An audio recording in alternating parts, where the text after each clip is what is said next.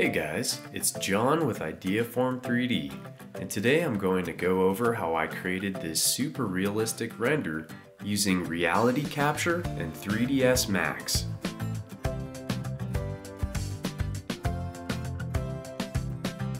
I started off by grabbing a starfish and some cool looking shells I had laying around the house. I then hot glued the shells and starfish to the top of a box so you could see them clearly from every angle. Then, using a process called photogrammetry, I took a series of high-resolution photos of the shells and brought them into RealityCapture. RealityCapture then converted these photos into high-resolution 3D models of the objects.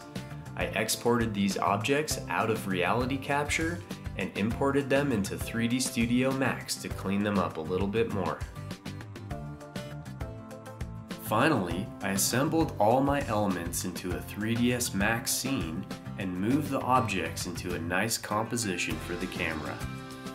I worked on the surface shaders and lighting using the redshift render and kept iterating until I was happy with the final result.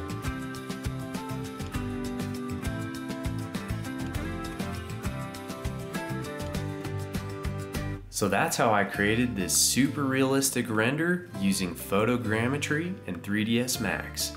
I hope you guys enjoyed the video and learned something today. If you enjoyed the video, give it a like and check out RealityCapture by visiting capturingreality.com. Check out my YouTube channel as well, Ideaform 3D. Thanks guys, have a great day.